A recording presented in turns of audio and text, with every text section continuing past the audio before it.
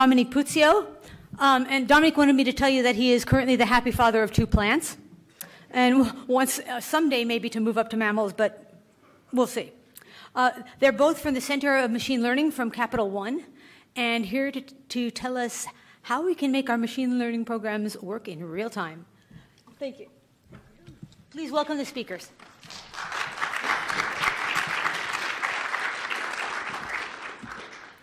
Awesome. Thank you very much. Thanks for being here in the room, and to all those watching the live stream as they nurse their hangovers in their hotel rooms. Thanks for being here as well.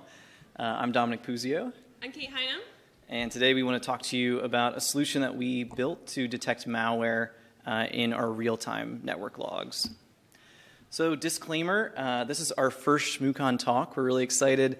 I was brought here a couple years ago. Thank you. Brought here a couple years ago. I was sharing a badge with like 18 other people, and I tagged in for a couple hours, saw a couple cool talks. So it's really cool to be on the stage with you all today. We work at Capital One, but we're not here to endorse any particular product. That's what Samuel L. Jackson is for. We're just here to talk tech with you. So, the problem. Malware happens everywhere, even at large financial institutions. The malware lifecycle looks kind of like this. Malware gets downloaded onto someone's machine, and this step is rather hard to detect and rather hard to stop.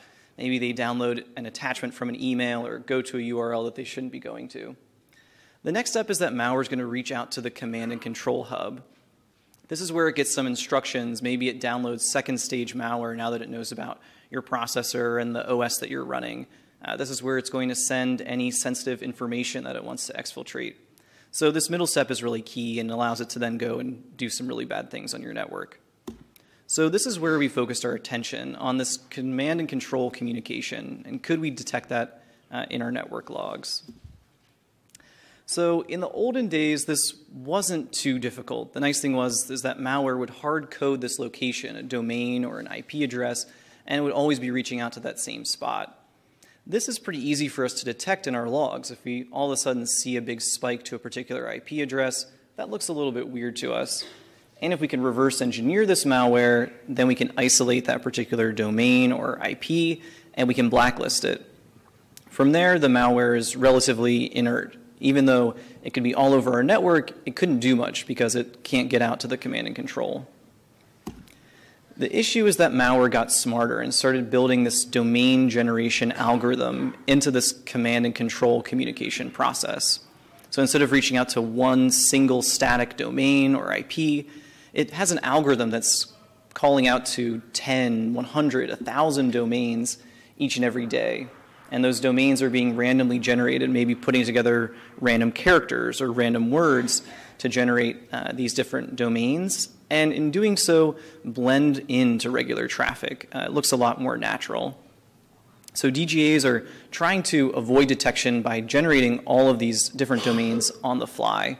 And it makes it a lot harder to blacklist. Even if you know Domenic's machine is infected with malware, called out to these 10 domains today, by tomorrow those domains are going to be completely different. It's going to be using a random seed that's based on the day or the time, something like that. So blacklisting becomes much less effective when DGAs are present. You need something with a little bit more intelligence behind it.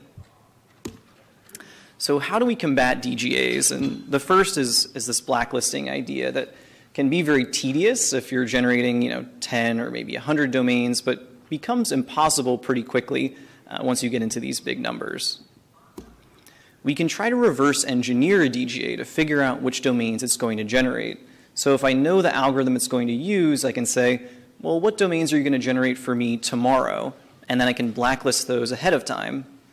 The issue is that this depends on us being able to first isolate that malware and then reverse engineer it. And generally, by the time that's happened, the malware's been present in our network for weeks or for months.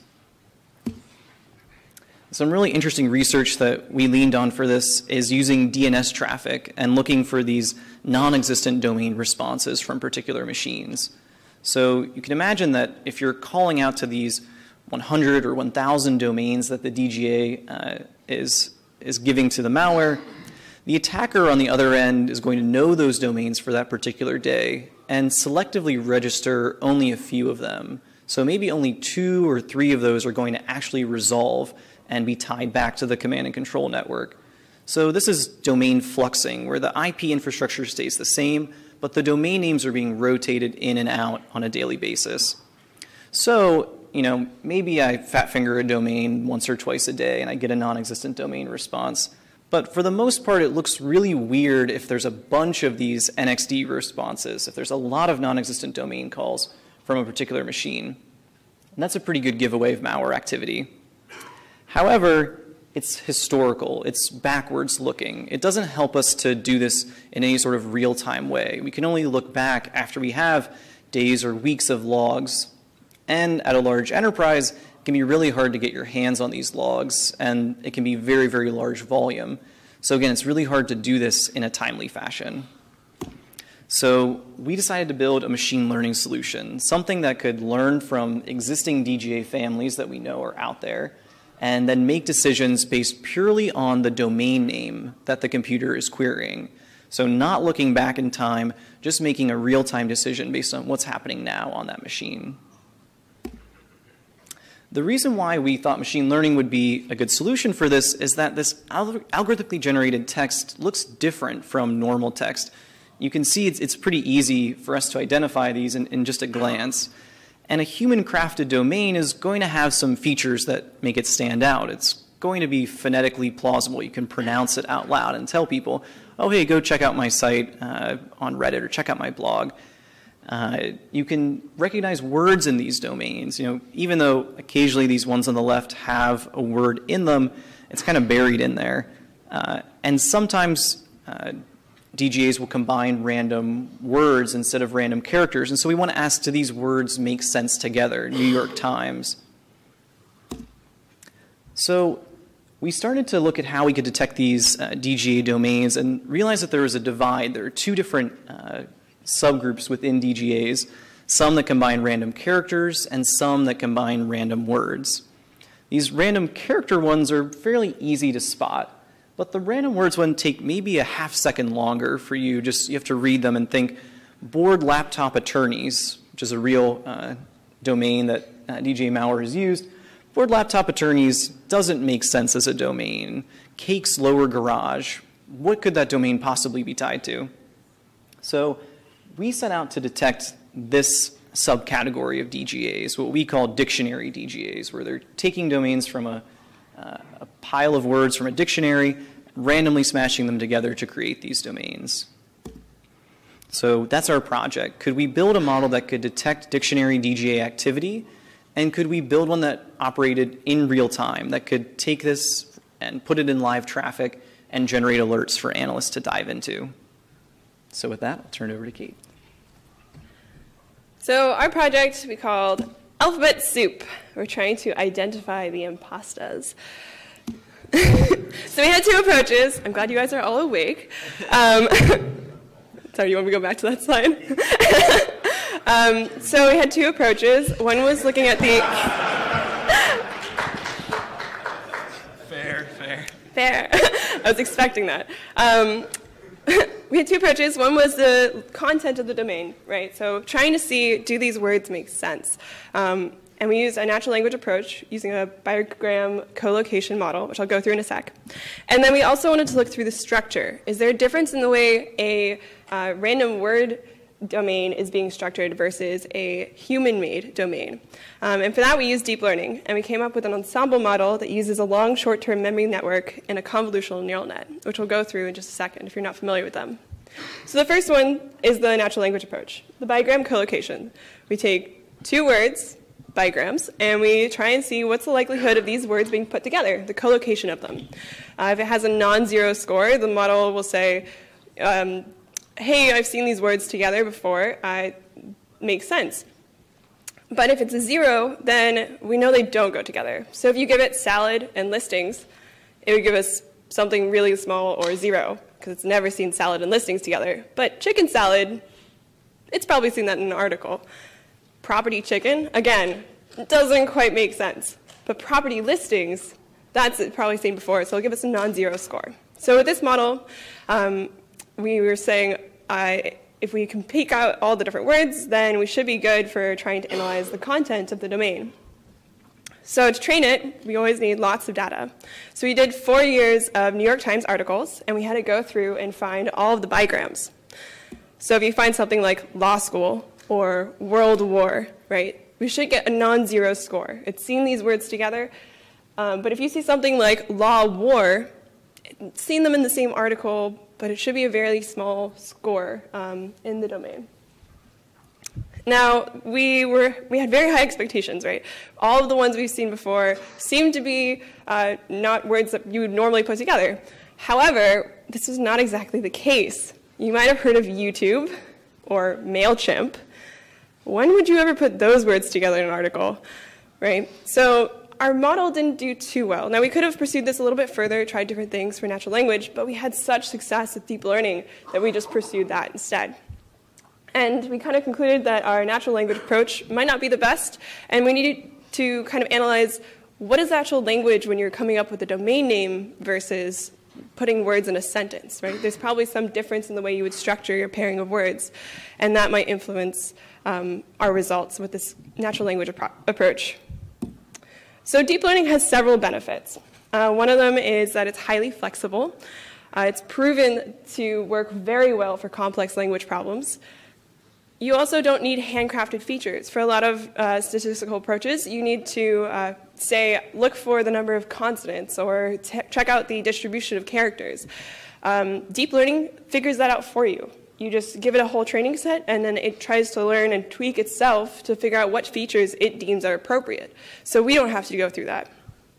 And then because it's doing its self-tweaking, it also works kind of like a black box. So it makes it a lot harder to try to figure out how it's working and reverse engineer it for someone to bypass our deep learning network. Now, deep learning, like most machine learning models, or all machine learning models, requires a large amount of data. So what data did we use? We had a set for legitimate and a set for malicious. We used the Alexa top 1 million domains, which are the most popular sites that people go to. So you have things like Twitter and Pinterest and Microsoft, PayPal, right? Seems like 2 words put together, but they make sense. And then we needed a corpus of malicious domains. Now this, we would have had to struggle to try and find this data, but luckily there's a whole database full of reverse engineered DGA families. And the DGA family is several DGAs that have been grouped either by purpose or by the method of their generation. And we empirically chose a bunch of them that seem to be using random words. So if you see things like pi living bytes, that doesn't look right, but you know, we have our malicious training set, and as the deep learning model is going through them, it can say, oh, okay, you give me Microsoft. I think this is malicious. And then you say, no, it's not malicious. And it goes back and it tries to figure out what it did wrong and tweak itself. So our final model looks something like this. Now, it looks kind of like a lot, so we're going to go through it step by step. But the goal is to give it a domain and then have it output a probability of it being a dictionary DGA. Make sense? So the input. If you're not familiar with deep learning or machine learning models, it's a lot of linear algebra. So as it's going through, you need the input to be translated into a matrix. And it needs to be a set size. So if you hand me any size string, the max characters are actually 63, in case you're wondering, then we need to make sure that every single character, or every single input is the same length. So we start off with our URL. We extract the important bit, the second level domain name, and we convert it into a sequence of characters. We then convert it into a sequence of numbers, because linear algebra, you're multiplying matrices across. You need numbers, not characters, to multiply across. And then we pad it so they're all the same length. We just put a bunch of zeros in front of it until they're all 63 characters. And that's our inputs. Then we go on to embedding. Cool. So like Kate was saying, we start off with a character. So first character in our domain is C. We're going to convert that to a number, so that way we can do math on it. And then we're going to convert that to a vector representation. Again, so we can do some matrix multiplication. This is a one-hot encoding. This is a vector that represents our 3, which in turn represents our C. And a one-hot encoding is just a vector with a bunch of zeros and a 1 in the spot for the number that it's representing. So you can see this has a 1 in the 3rd place. Now, one-hot encoding is really useful because it's very clear. You can look at that one-hot encoding and tell me it's a 3, and you can easily identify we're talking about the letter C here. But a one-hot encoding doesn't really provide you with anything additional. It identifies the C, but it doesn't describe it in any way. So what our embedding layer does is it learns a way to convert one-hot encoded vectors into more dense representations, vectors that contain more information about what it means to be a C. So maybe it's a 0.9 because C is a consonant rather than a vowel, and a 0.7 because C appears frequently at the beginning of words, or 0.1 because it doesn't really appear as the last character in a word. So our embedding allows us to learn different features of the characters that we're going to be processing. So as we're passing in that domain sequence one at a time, Google, G-O-O-G, we're taking each of those characters and converting them to this dense embedding. And that embedding tells us a little bit more about the characters that we're dealing with. And like Kate mentioned, this is really one of the big values of deep learning, that the network is going to pick out these features on its own. We're not saying consonants versus vowels are important. We're not saying the length of the string is important. These are all things that our model is going to learn as it sees that labeled data and sees those domains that we picked out again and again and again. So once you have this embedded vector, now you can actually move on to, this is the real deep learning part of our architecture here, the LSTM and the CNN. So we wanted to just step through each of those. An LSTM is a neural network that's designed for sequential inputs. A lot of data that we care about comes in sequences. If you're trying to predict a stock price and I tell you, here's yesterday's closing price, tell me what it's going to be tomorrow. That's really tricky. It's a lot more helpful if you can see a sequence, if you can start to pick up a trend, you know some of the history of this stock. Or if you're trying to fill in the blank in a sentence, like your phone often tries to suggest the next word for you. It's helpful to know certainly the word prior, but it's really helpful to know the whole sentence leading up to that. So I like to eat Chick-fil-A, but if you were just given the 2, it would be pretty much impossible to give me an accurate prediction as to what would go in that blank. So LSTMs are built for this sequential data, and as we showed earlier, we're taking these domain names and converting them to sequences. So LSTMs are these long short-term memory networks. It's a network that has the short-term memory that can capture these dependencies over time in a sequence. And it does that through 2 key factors. The first are these loops. So you're looking at a single neuron here, A, and it's A's job to remember maybe one particular thing about our domain name. So maybe A keeps track of the length, or A keeps track of how many vowels we've seen so far, or how many vowels we've seen in a row. And A does that by getting new input, so the next character, or if we're trying to predict the next word in a sentence, the next word, and it also gets its previous thoughts on the words that it's seen earlier. So this is that same neuron A, just broken out in different time steps. So you can imagine x sub 0, x sub 1, x sub 2 are the different words in our sentence or the different characters in our domain. And you can see at x sub 2, A's decision is certainly based on the new input, x sub 2, but it's also getting its previous output, what it predicted on the last character, x sub 1. And x sub 1's prediction is in turn based on x sub 1, but also what it saw before that. So the information from our earlier inputs reoccurs at each prediction that our network is making. So because of this reoccurrence, we call these recurrent neural networks. So these loops allow us to build in some of this memory as we're going through a sequence. And it captures what we call these temporal dependencies. So here, the French eat what kind of bread? Well, probably not Italian, probably not German, it's probably French. And we know that because we saw that word French earlier on in the sequence. But where recurrent neural networks sometimes struggle is when we have a longer sequence. Here, French was 2 words back. But it gets a little harder to remember when it's maybe a sentence ago or a paragraph ago that we mentioned the word French or France. So LSTM solved that problem by building in a second feature. The first is those loops. The second is cell memory. So underneath that neuron A is a bunch of machinery here. And I just want to zoom in on one particular part. This line going across the top, this arrow, is the cell's memory. It's passing a memory state on from each time step. So it's saying, what's one salient thing about this sequence that I want to remember for my future predictions? So maybe A's job is to remember the location where we are. It's going to remember France. And so that way, when we try to fill in a blank, we can use that cell state. We can use that information that A's holding on to make a better prediction. And that happens if we saw France 2 words ago or 2 paragraphs ago. And this cell state is really just a value between 0 and 1. It's not really the word France written down there, but you can imagine across hundreds of these LSTM neurons the ability to capture something really significant. And this memory is modulated by gates that tell it to forget, and then if it forgot something, what to remember.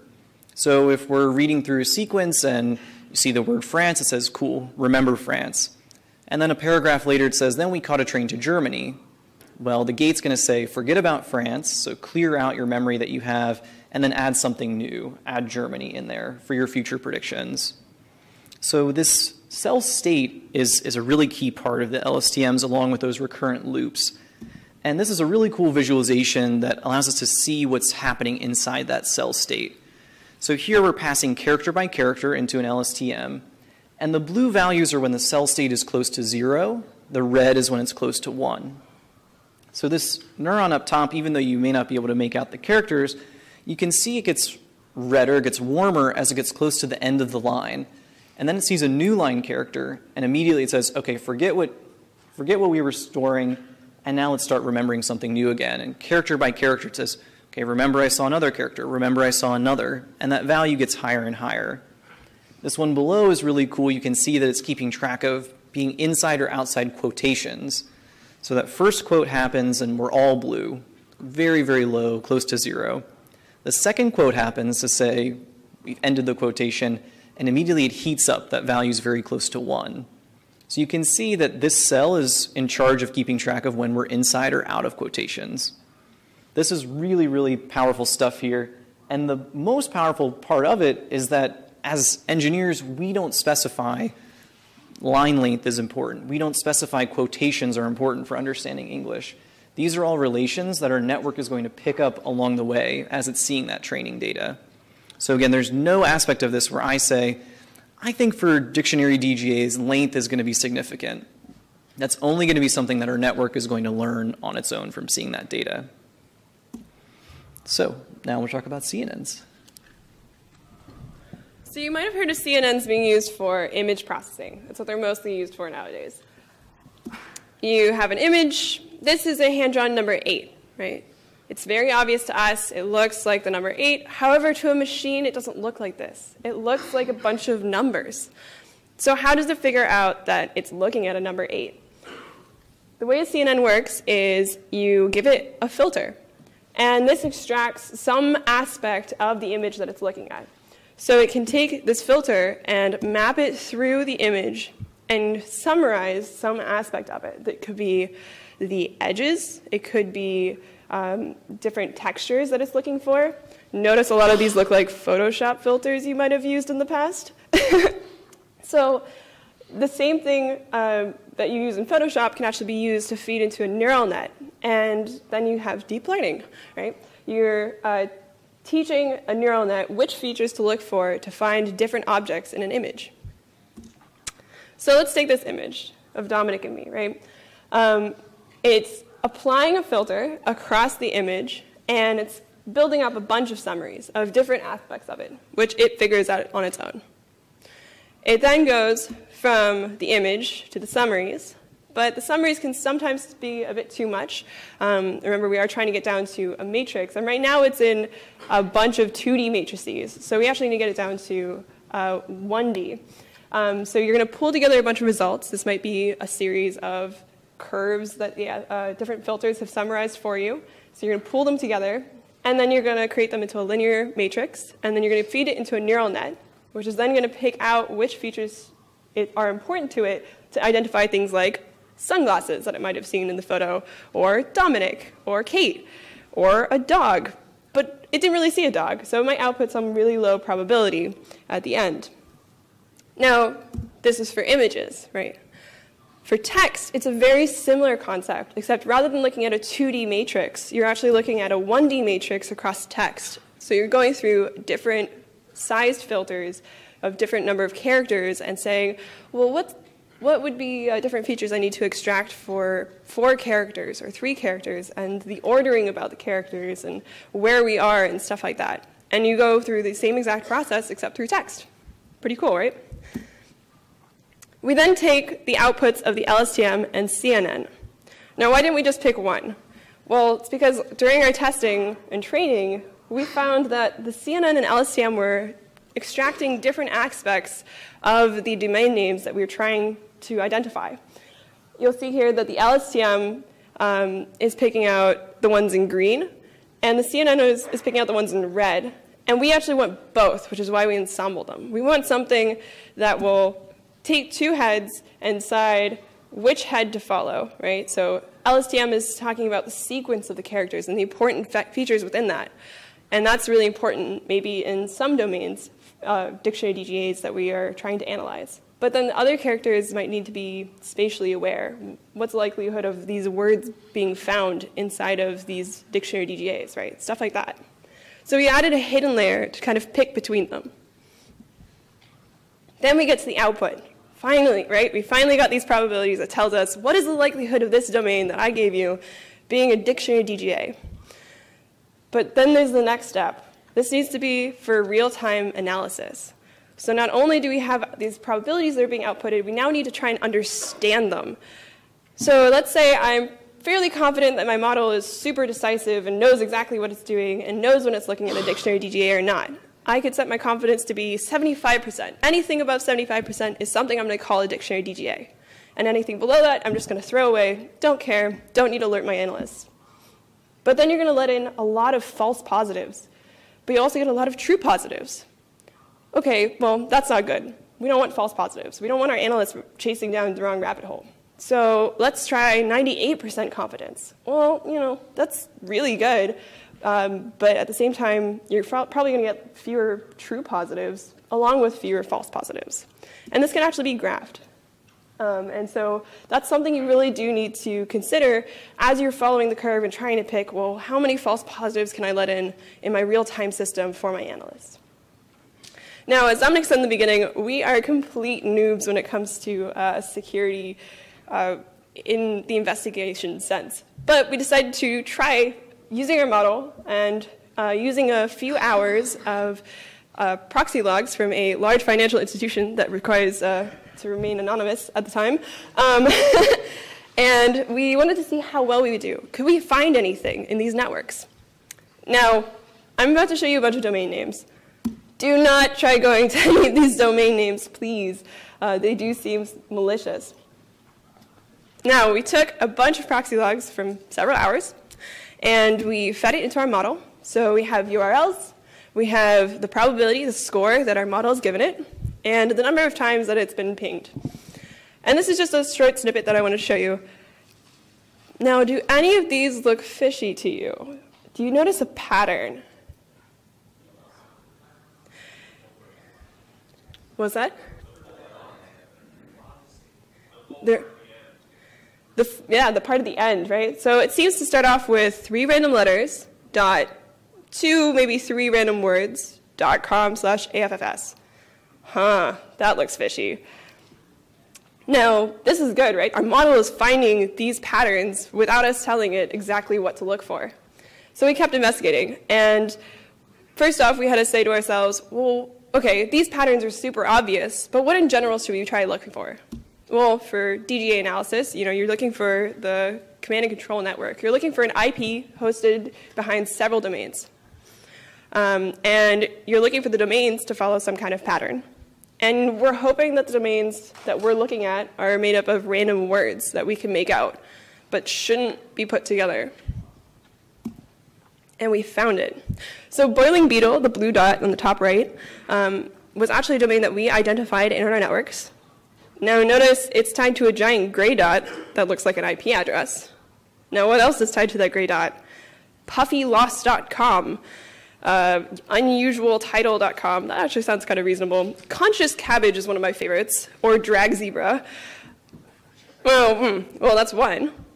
What about this one? Oh, we found another one. Silken Threadiness. That doesn't sound quite right. ComradePony.com is another domain name tied to this IP address. And so we had our analysts look into it, and it turns out that these are tied to ad networks.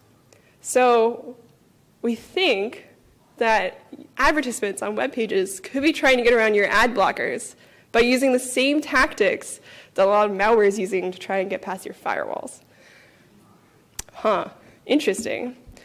Here's some other suspicious activity. You want to show them this one, Domenic? Okay. So another one we identified is veryvery.com. Now this one, we traced it back to the IP address, and as you can see in the rest of the graph, it doesn't really seem like it's tied to any other two random words put together like we would hope for. But it was tied to download.windowsupdate.com and Trojan win32.agent. Now, again, we're not security analysts, but to us, through ThreatCrowd with this networking tool, that doesn't look like a website that people should be going to, intentionally or unintentionally. And then we tried to deploy it so we could actually use it. Cool. So like Kate said, we found some really interesting results, and that was just in 4 hours of traffic. So to call your attention back to that /AFFF's case, there were domains like attack spaghetti and rediscussed cudgels and weird things like that. And so I decided to go off and see who was querying these domains, and it turned out that all of the domains were being queried by the same machine. That really caught my attention. It seemed like algorithmic activity all stemming from the same machine. So I reached out to the user who said, I don't recognize any of those domains. They're not things that I've been calling, but funny that you reached out to me. I actually just got my computer wiped because it was running so slow that I couldn't do anything. I had to go to our tech support and get a new machine. Now, the case kind of went cold there. We couldn't go in and actually identify a particular malware family, but that to us looks like very suspicious behavior and perhaps indication of some code running on her system that she did not intend to be running. So how could we actually do that? How could we go from those domains to a user and do some of that analysis? Well, we used a tool that we built called Purple Rain, which is built out of these open source frameworks, NiFi, Spark, Elasticsearch. And essentially it's a data processing pipeline to bring in all of that data, proxy logs, DNS records, emails, things like that, and land them in front of security analysts.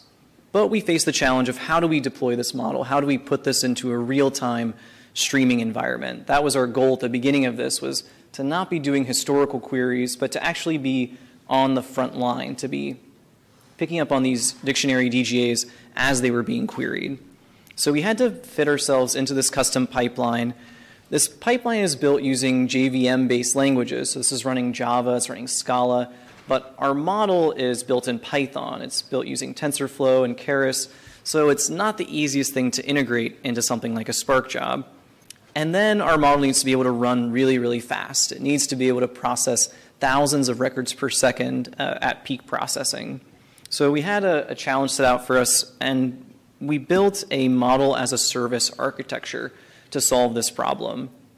So here Spark is our client, and Spark is getting domain name after domain name, and it gets something new that it hasn't seen before. So it gets attack spaghetti, and it wants to know, do I think this is suspicious? Should I generate an alert off of this? And so it reaches out to our model server. It's essentially like making an API call, and it's saying, cool, I've got this new domain. I'd like you to give me your opinion on it. The model scores it and then sends that back to the client. Now, this system is nice for several reasons. The first is that it's very modular. We can modify this model and then sub out that model server while the system is running. So we can say, take out that server down at the bottom, put in version 2.0, and we can do that as this is going. We don't have to shut down our Spark client or say we're not handling any requests for this period. The other nice thing is that the client doesn't have to be Spark. The client can be anything that wants to do domain analysis.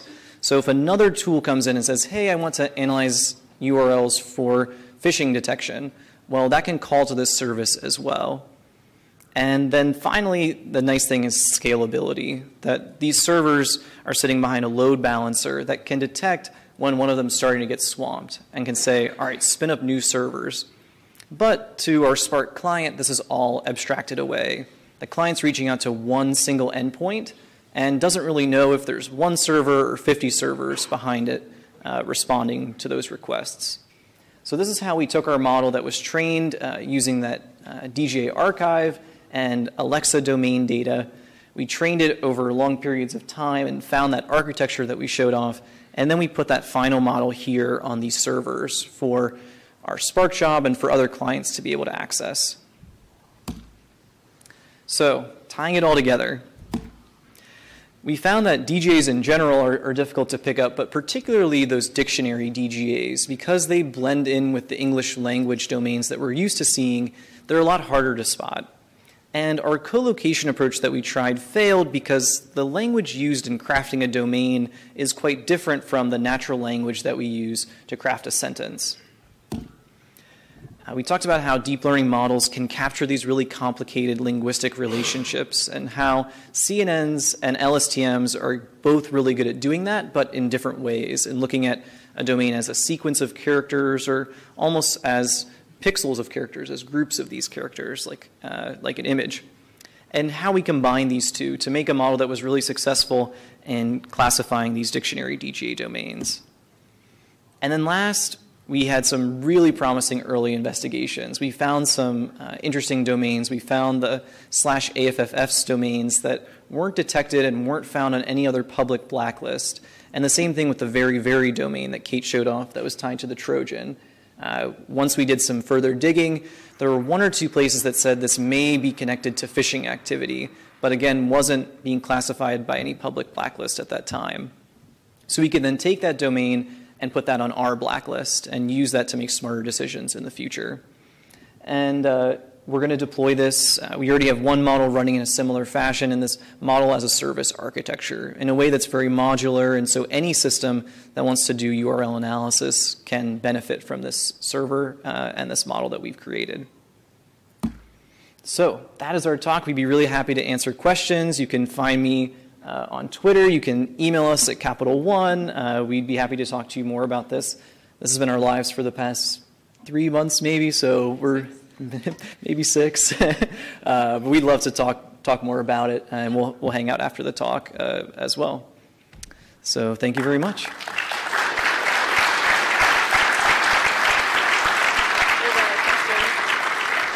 Yeah.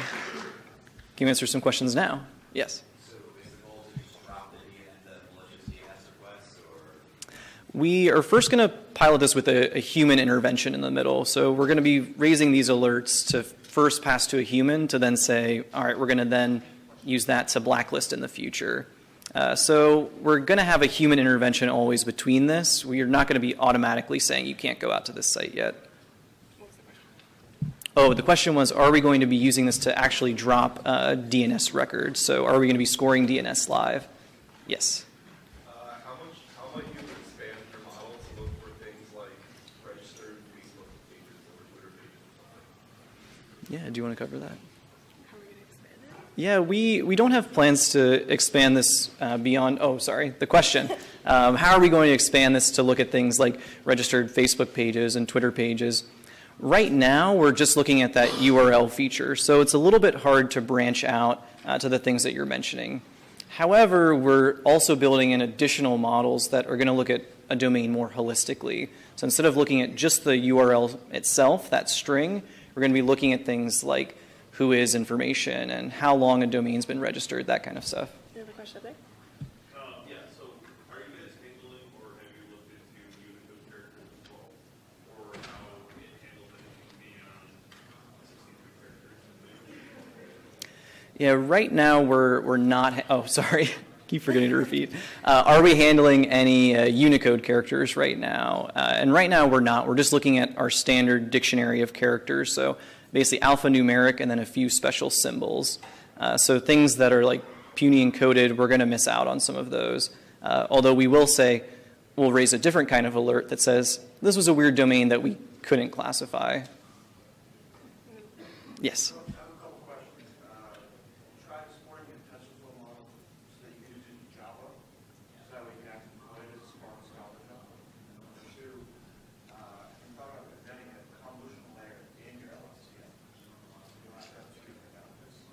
Yeah, so we tried, first question. The question was, did we try building this just in pure TensorFlow to make it easier? No, to deploy it and put it.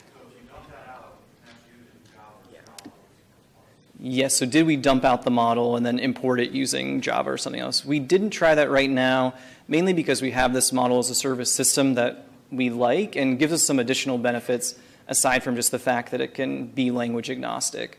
So it also helps us with scaling. It also helps us with things like being able to sub out our models with later versions as we update. And not interfering with the Purple Rain pipeline. Right. Yeah. So. And the second question. Do you repeat? Oh, yes. Did we try a convolutional layer within that LSTM network? And we did try that and didn't get as good a result as when we had two separate networks, the CNN and LSTM, and then ensembling them together. So this final architecture that you saw was the result of a lot of different architectures that we tested. And we have a cluster of GPU boxes that we essentially said, try 500 configurations when we come back over the weekend, and we'll see what was best. Yeah. This is a good follow-up question. Can you talk about what kind of operation is happening when the outputs from the CNN and LSTM get combined into the ensemble? Yeah. Yeah, so the question was, I remember this time, can you talk about what operation is happening when you take the output of the CNN and LSTM and kind of combine those into the ensemble? Do you want to speak to that? So we actually take out the step where it squashes it down to a single probability on the individual modules and put in the hidden layer beforehand. So it's still taking the raw features that have been extracted by the LSTM and CNN and then making that final decision factor for the output score. Yeah, actually, I have a slide that can tie to it a little bit better. Here. So we have our individual LSTM, which looks something like this. We have our CNN, which is taking 5 different kinds of filters and putting them together. Oh, it didn't quite render that properly. And then right before that final output sigmoid is being applied, it's combining the two and then squashing them down. Yeah, so that final layer has still hundreds of inputs coming in, as opposed to just the LSTM saying yes or no, CNN saying yes or no. It's one step before a yes-no. It's saying, here's all the information I would use to make my yes-no. And the LSTM says, here's all my information I would use to make a yes-no, and combines those to make one final answer. Here, let's do 2 more. This one over here, and then you. Is the list of GGA domains that you use in your training set available publicly anywhere? The question was, is the list of DGA domains that we use publicly available? So the site that we use is called DGA Archive, and it is open. It's something you can sign up for. It's not something you can access directly. You still need a login credential, but you can go from there and start downloading these DGA samples. And then your question? Yeah. How did it do against typo squatting domains or domains that sound right, like Windows Update.net, those guys?